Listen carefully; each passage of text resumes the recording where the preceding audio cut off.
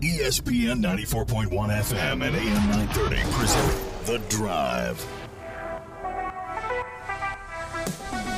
It is the Friday, June 17th edition. Your drive begins now on ESPN 94.1 and AM 930. My name is Paul Swann. I'm here until 6 o'clock. We will take your phone calls at 877-420-TALK, 877-420-8255. The text line is 304-396-TALK. 304-396-8255. Where do we begin today? I still want to talk about yesterday's show. And if you haven't heard it yet, you can go back and get it on our podcast.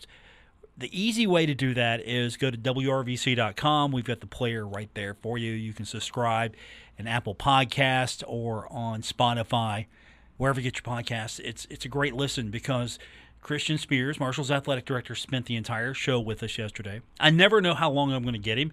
And he's like, sure, let's just go some more. And that's always great because we got a lot out of him. So let's talk about some of the things that maybe excited you yesterday. And if something he said really stood out to you, I want to hear it from you. And again, that text line number is 304-396-8255, 304-396-TALK. How about if he gets the scoreboard approved? If he gets what he wants for a scoreboard, it's going to be the third largest in the country. Third, as far as the college football. I believe he's talking about college football scoreboard. Third largest. He said he wanted the largest. I guess third largest is okay. It's adequate, right? Have an opportunity to go to stadium and really see that life-size, gigantic replay. How cool would that be, though? Just take those erector set seats out. Just get rid of that. Just trash it. Throw that away. Take it to the restore. You can buy a piece of it if you want to. You can own a piece of the part of the stadium I hate. I might even go get a piece of it just because I hate it so much. Get rid of the thing I hate most about Jones C. Edwards Stadium, the erector sets. Trash it. Put that scoreboard over there. All of a sudden, Jones C. Edwards Stadium looks a little different, doesn't it? It just looks a little different. Looks pretty nice, wouldn't you think? And that vort will stand out, and you can do all kinds of things with it. So that excited a lot of people. I think seeing Marshall focus on cleaning up its own house is really important to me right now. We talked about what does $9 million get you? Bathroom renovations. Have you seen the bathrooms at Jones C. Edwards Stadium? I'm not saying it's barbaric, but that's not what I want to see when I'm coming into Jones C. Edwards Stadium. I don't want to see that if I'm a fan. I don't want to see that if I'm a visiting fan. I don't want to see that. Have something decent there. So I think $9 million, I'm okay, good. $9 million it is. Redo the whole thing. All the plumbing, everything. You don't have to have a valet out there, or you don't have to have someone handing you a fresh towel. You don't have to go that far. But let's get that into a situation where you're not embarrassed by going in there. You're not like, ugh. You're not put off by it, because that should be some of the most important parts of the facility. The facilities are the most important thing after all the things on the football field that make you want to come and watch a Marshall game. And by the way, have you seen more of the rollout? Herd's putting out the videos, and it's starting to look good. It's popping. That was the goal, to make that field pop. And so you can't argue with what it's looking like right now. It's really going to stand out. So if you have that new Sunbelt logo, all of that put onto that field, and then you get rid of that end zone erector set, just do something nice there, have the party deck, whatever you want to do with it that really makes it a different area for Herd fans. You can attract some younger Herd fans to hang out, have that party deck atmosphere.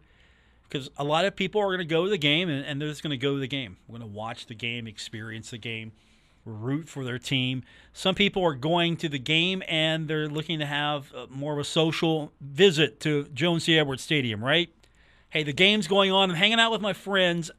We're going to go to the game. We're going to hang out, maybe hang out at the party deck. Have an opportunity to enjoy a nice night at the stadium. We'll watch the game. We'll hang out with some friends. We'll have a good time here. Great atmosphere. I mean, there are different flavors for everyone, and I think that we're going in the right direction here. So I'm excited about all of that. What excited you, though? Was it potential sort of facelift we're going to see at the Henderson Center? Going to see some new court soon. What about that? What about some tables being available?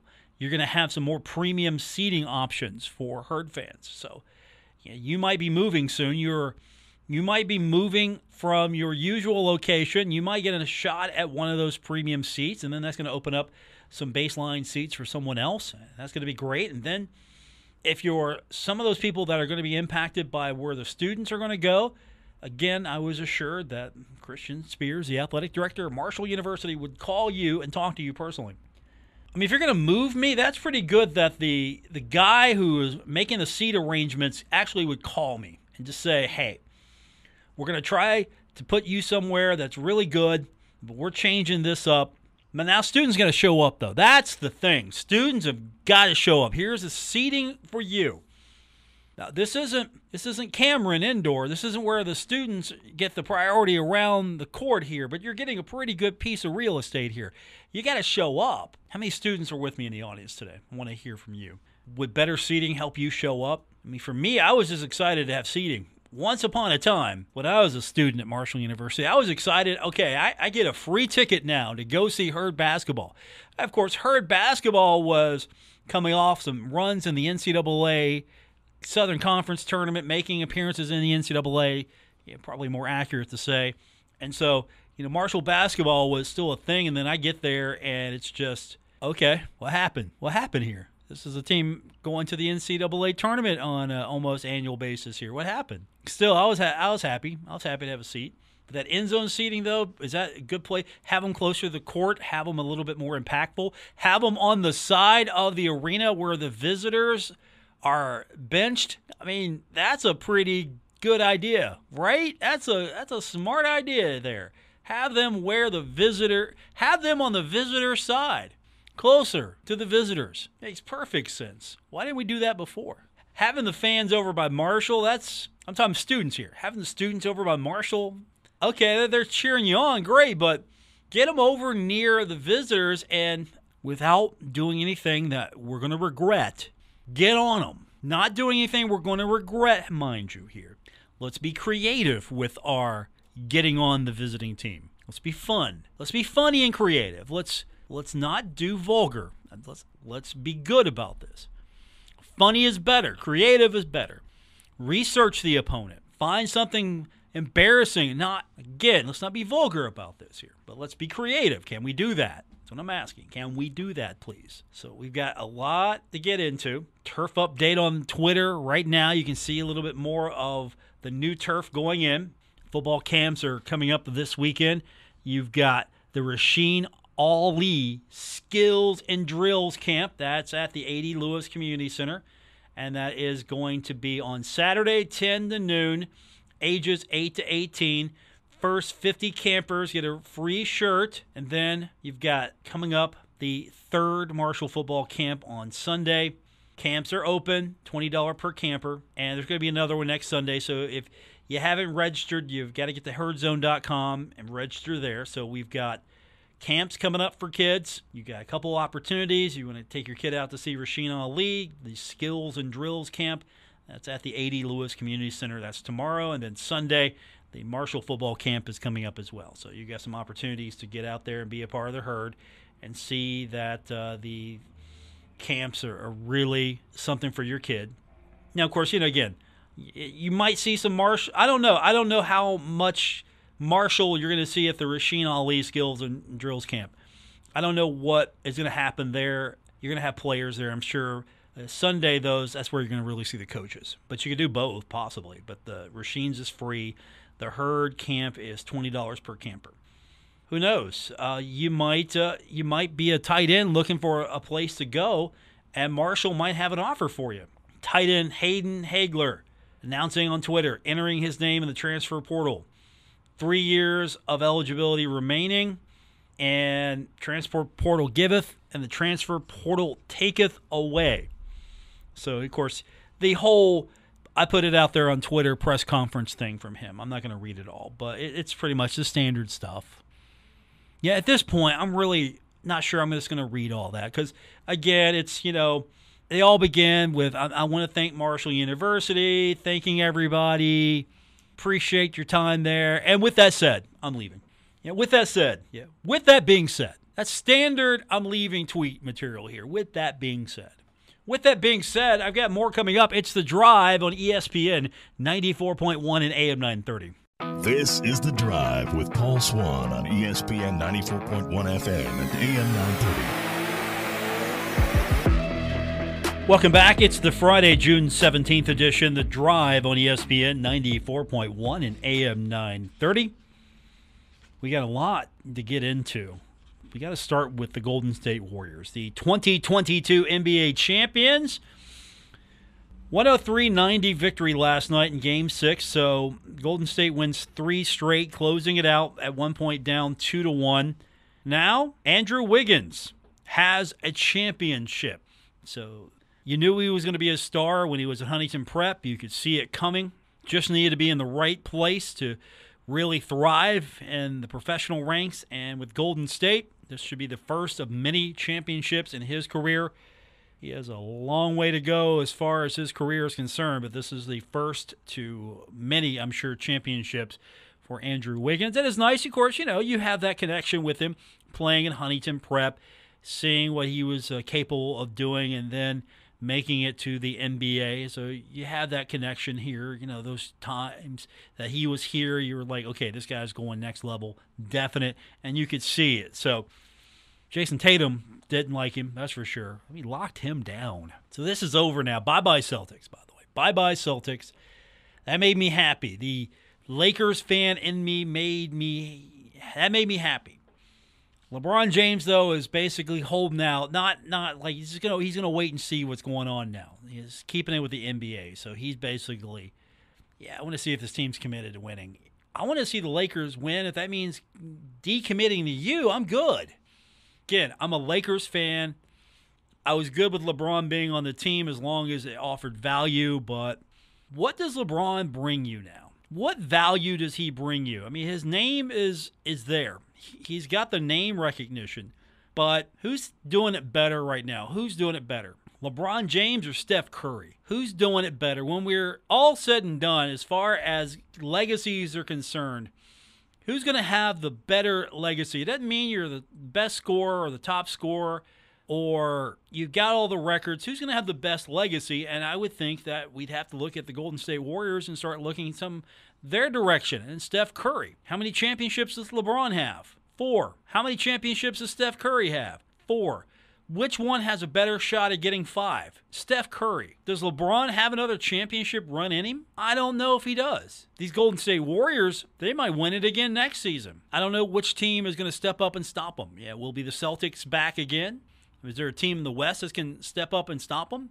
Where's the contender going to come out of the East? I mean, will it be the Heat maybe? Will it be the Celtics right back here next season? Whatever the case may be, you can't deny what the Golden State Warriors have done. And, of course, I'm rooting for them only because, again, Andrew Wiggins. I'm finding a guy that we have a connection with. I'm going to root for them.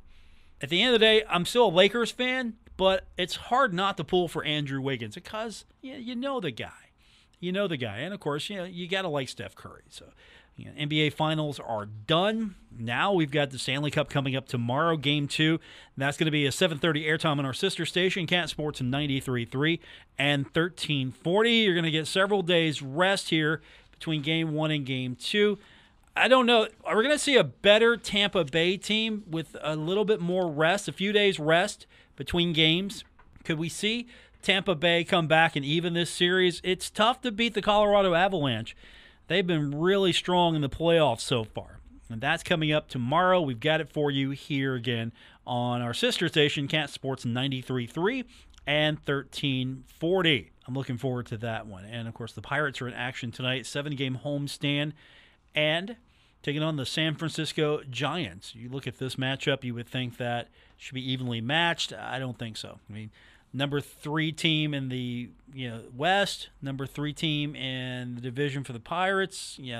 Thankfully the Reds are still in the division. So You would think, okay, this might be evenly matched.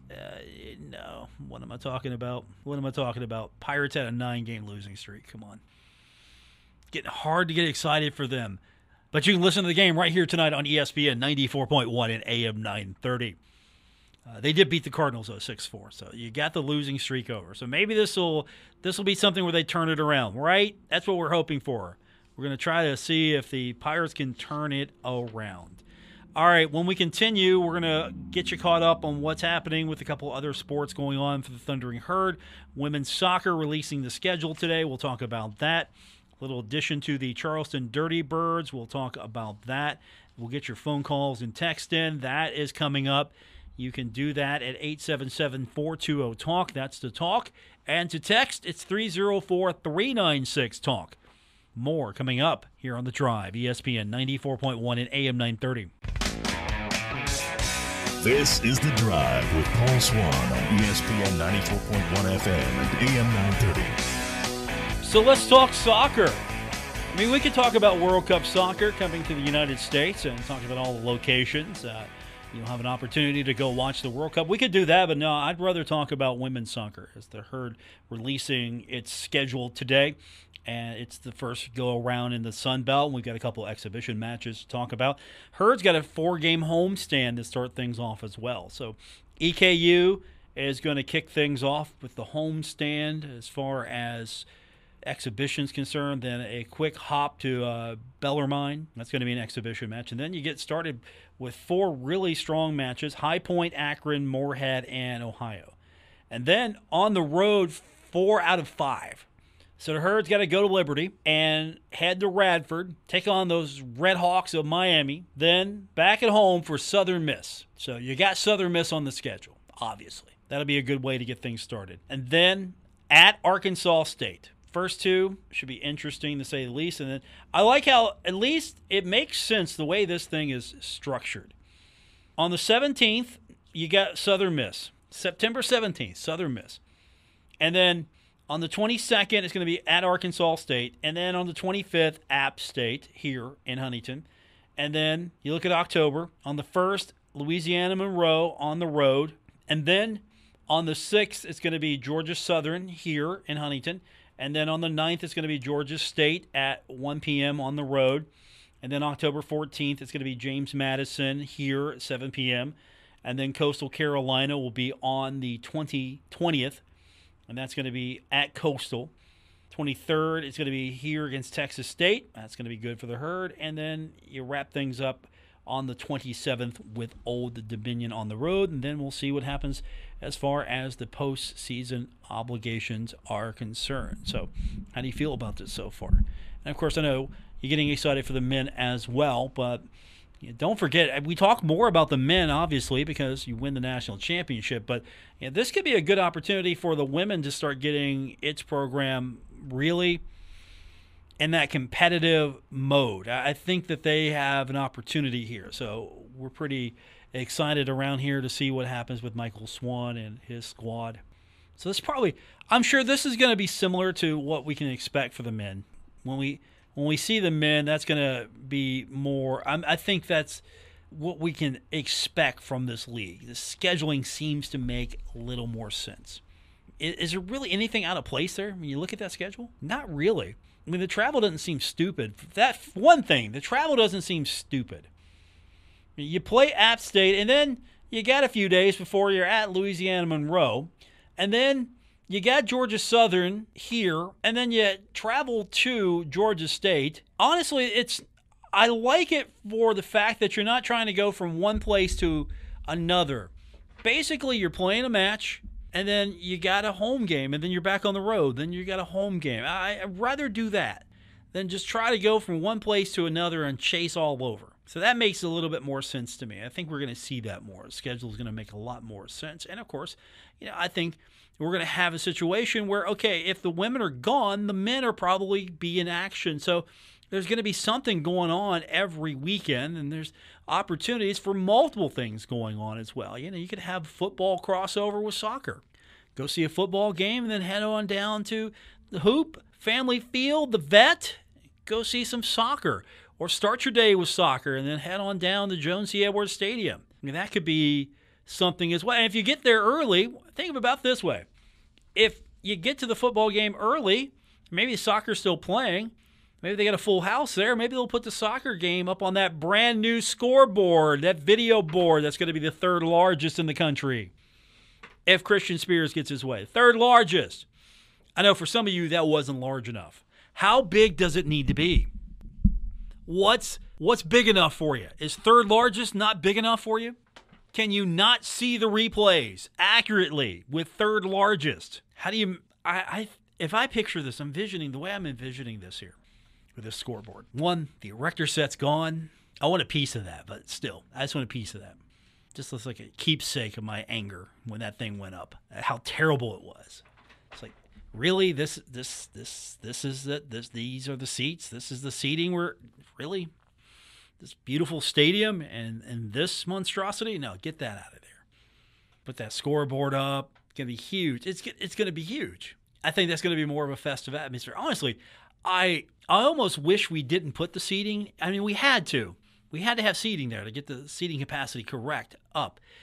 I almost wish we still had, though, the grassy end zone. I don't know. I don't know if you could get away with that today, but if you could have had because I like the grassy end zone. I mean, you had the scoreboard, and of course that thing, it would be dwarfed by what we're trying to do here. You remember the light bright scoreboard? I mean, hey, look, in 1991, that was all right. The light bright scoreboard was all right. It was okay. It wasn't terrible for 1991. Had the score, the time, had the light bright over here with, was the rudimentary graphics. It was fine.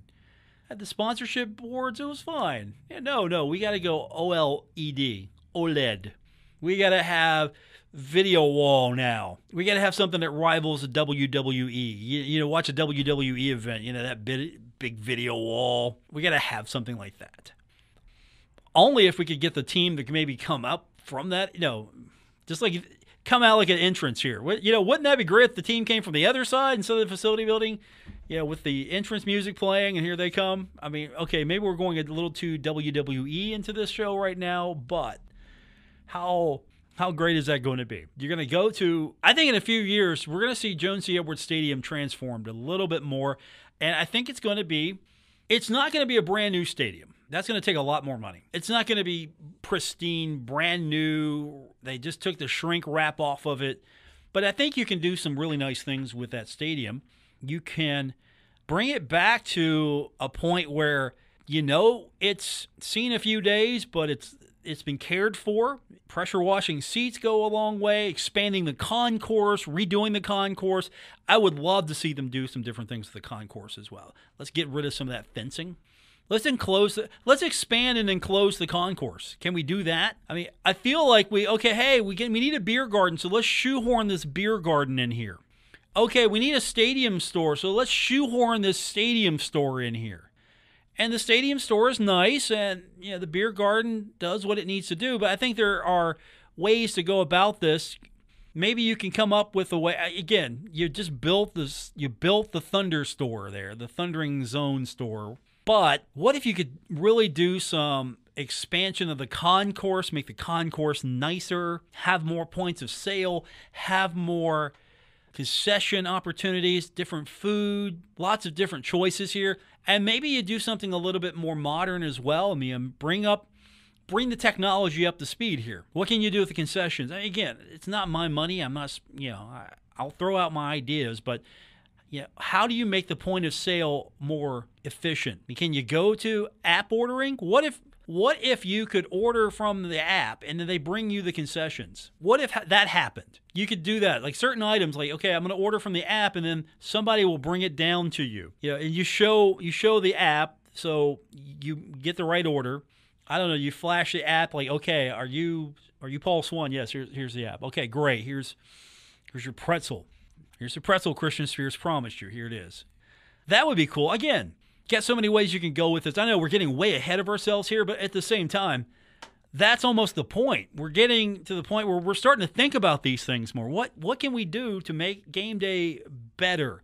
What can we do to make it easier? Why won't you stand in line for a concession? Because you got to stand in line. Honestly, I have people that I know that don't go to the grocery store because they can't stand standing in line. Okay, that's fine. But at the same time, you're trying to make sales here, so let's find ways to, people want to stand in line, that's fine. Give them an opportunity if they want to use the app. I mean, can we do that? Is that something that's realistic? I mean, do we go with digital tickets only? Get rid of paper tickets altogether. Just go to digital tickets, for the rest of the way. All sports, just go with digital tickets. Forget printing tickets. I mean, they might force a few people to upgrade phones. That might hurt a few people here, but I think we're almost at the point where everyone can do that, and you'll have people on hand to help you out here. But you can just scan a barcode and you're in. Scan the barcode, you're in. There you go. Speed that up as far as getting into the stadium. There's so many ways you can do this, but I really think you need to find a way to. And I would love to see what they're going to do with the concession areas and what their long-term vision is. But I still am happy that we're going to look in-house and fix things. Let's fix things. Let's fix the bathrooms. Make that a priority. That's good. Let's fix that. Things, hopefully we can see the Henderson Center get transformed, because it's going to be a while before we get a basketball arena. Maybe. Is that high on the list? Let's get a new basketball arena. You got to get the baseball park built first. And honestly, I haven't felt this optimistic about a baseball park in a long time. Political promises, athletic directors have passed. Everyone's tried to take a shot at this here. This thing's going to get built. This thing is actually going to be, we're going to be able to touch this thing here in the near future. This is the first time I believe that. I haven't believed that even when we were at the groundbreaking. Well, it wasn't the groundbreaking, but we announced it years ago, and Coach Cook was on hand, and you had the mayor there, you had Mike Hamrick there, and they were like, okay, this is going to happen, and then COVID hit. It's like, this is not going to happen here. It's not going to happen. If it is, it's going to, and then you hear, okay, we got to resend the bid because the bid came back and it's a little too high, so we're going to have to cut some things here. And you're thinking, okay, so we're not going to get the palace we were promised. So now I think we're going to get the baseball park that we were promised. And I know some things that I can't wait to share. And hopefully, I think we're going to have Christian Spears back with us next week to talk about them. And we'll see what the presentation looks like. That'll be at the Board of Governors special session. The Govs will be in a special session to talk about this thing. And I think we're going to get it finally. We're finally going to do it. We're going to see the baseball park here built. And then there's going to be baseball in Huntington. And you can have maybe some afternoon baseball games. And you can have some evening games because you have lights. You don't have to worry about, okay, well, you got to call the game due to lights, no sun. So you got to feel good about that. All right. We'll get some of your phone calls and text in. Don't be shy. 877-420-TALK. And the text line is 304-396-TALK. More coming up on The Drive, ESPN 94.1 and AM 930. This is The Drive with Paul Swann on ESPN 94.1 FM and AM 930. Our final segment of The Drive on ESPN 94.1 and AM 930. I want to thank our text line. I had a texter tip me off, let me know that there's not a release out on it yet, but the men's schedule is on herdzone.com right now. So let's go over that. And, of course, if you've got anything you want to share with me, you can join us on the text line, 304-396-TALK, 304-396-8255. That's the number to be a part of the text line. So the Herd, if you look at the men's schedule, exhibition game against Rio Grande. Also, Radford, that is exhibition on August 14th. So the Herd is taking on Maryland and an exhibition on August 19th. Then Virginia Commonwealth University, VCU, that's on August 25th at Hoops Family Field. On the road, August 29th at Butler. And then the University of Pittsburgh making an appearance at Hoops Family Field on September 2nd. September 7th, Cleveland State on the road. And then on September 11th, at home, it'll be the University of the Pacific. Let's get into what we really want to know about. What's that Sun Belt schedule look like? So here we go. You've got Kentucky on the road, starting things off against Kentucky. And then that's on September 16th. And then on September 24th, what are we calling this thing? What do we call this thing? Marshall, West Virginia. Conference foes. It means even more. Not only is it bragging rights, it's conference standings. More important. So Marshall, West Virginia, that's going to be at Hoops Family Field. And then on the road, September 30th against Coastal Carolina.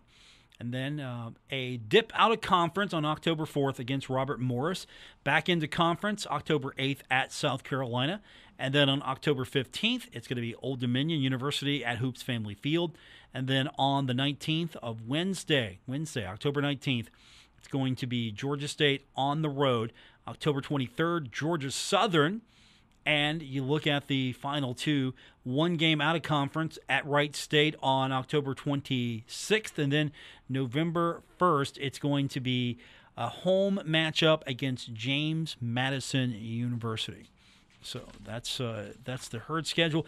Again, there wasn't a release on that just yet, but it's now on herdzone.com. So again, thanks to the text line, a couple people tipping me off, so I do appreciate that. And you can always text in 304-396-TALK,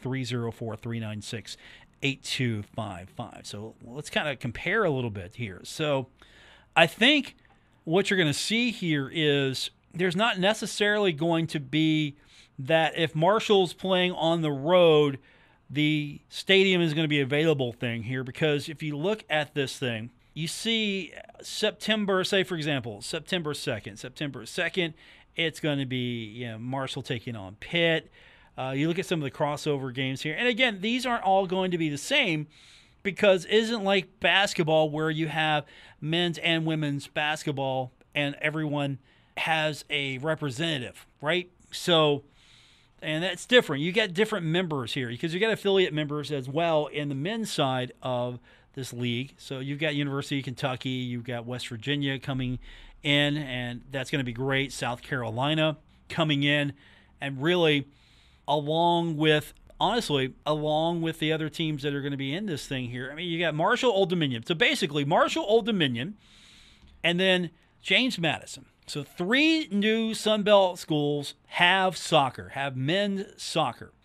And then you add the 3 affiliate members, Kentucky, West Virginia, South Carolina. So you add those members. And then you got Coastal Carolina, which was an affiliate member in Conference USA, so back in its home league. So you've got Coastal Carolina, you got Georgia State University, and you've got Georgia Southern. So you got a nice mix of new teams coming in, teams that already were in the league, affiliate members. I think it's going to be a strong league. And again, how fun is it going to be? Every year, Marshall and West Virginia not only playing for pride, state pride. Doesn't matter if Marshall wins a national championship. You lost to West Virginia. Doesn't matter. You want to win both those things. You want to beat West Virginia and you want to win the national championship, because if you win one without the other, you got to listen to somebody. So if you win the national championship, don't beat West Virginia. I'm going to get DMs. I'm going to get DMs from West Canova. That's all I know. My guy from West Canova is going to, or is it East Canova? He moves around a lot. My guy from Canova is going to text me, message me, and say, look, you won that national championship. You didn't beat WVU. So I got to look forward to those texts. My intern today, Christian Paul, you don't know my guy from, he moves around from East and West Canova. I mean, you're a Canova guy, right? Okay, so you don't know who my guy is? I'll tell you, off the air. I'll tell you from off the air. He's like a professional wrestler from Parts Unknown. He's like a masked man. He really is. You didn't know that. Yeah, there's a guy who is in Canova who is like, he's like a professional wrestling villain almost when it comes to Herd athletics. You got it. Okay, he knows who I'm talking about. So my guy from East West Canova, we can't say his name here. We can, but we can't. So you got to beat West Virginia in soccer. You just have to. Chris Grassi understands this, because if not, you're gonna have to take that. You're gonna have to take that and like it. You lose to Kentucky, that's fine. You might have some Kentucky people that give you some business, but if you lose to West Virginia, you're going to have to take that and like it. So that means that game means a lot more. It should be a great crowd, hopefully. See, I love that series because the two fan bases, soccer fan bases especially, getting really after it. So it's a good series, win or lose. I think it's good for the state for soccer. Definitely good for the state for soccer. All right, that's going to do it just about for the show. I do appreciate everyone tuning in. We'll be back on Monday. We're going to do it all over again. Don't forget, we've got Stanley Cup playoff action. Game number 2, that's coming up on Saturday. You can listen to it on our sister station, Cat Sports 93.3, 1340. Also, We have got Pirates baseball starting the 7-game homestand tonight. It is going to begin with the San Francisco Giants. We've got it for you, 7:05 first pitch. You can listen to that game again right here on ESPN 94.1 and AM 930. I'm going to be back with you on Monday. Hopefully, we're going to know a little bit more next week about baseball. We got a lot to get into next week, so hopefully we can get Paul Swann on the show. We can get Chris Grassi on the show. We'll talk a little bit more about these soccer schedules. We'll start looking ahead to some of the matchups we can expect in the Sun Belt. So we've got a lot planned for you here over the next few weeks. So I appreciate everyone being here every day. We'll do it on Monday with you here on ESPN 94.1 and AM 930.